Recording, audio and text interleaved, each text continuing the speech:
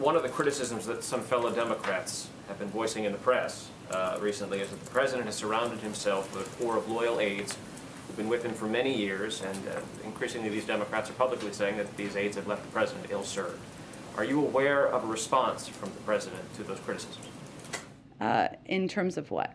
Well, there was the Democratic senator quoted today in the newspaper that said that sometimes the boxcars are empty.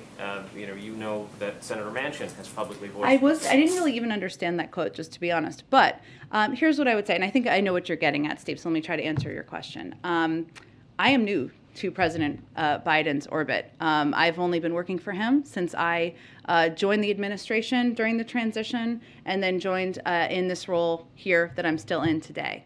What I have found is that I see him on a daily basis, sometimes multiple times a day.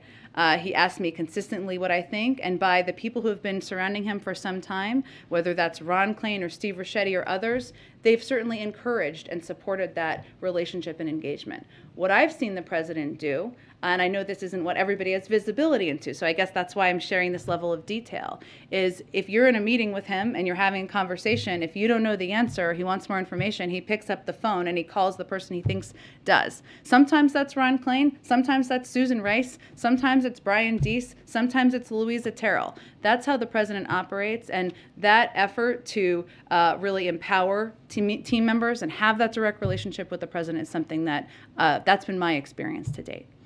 Go ahead.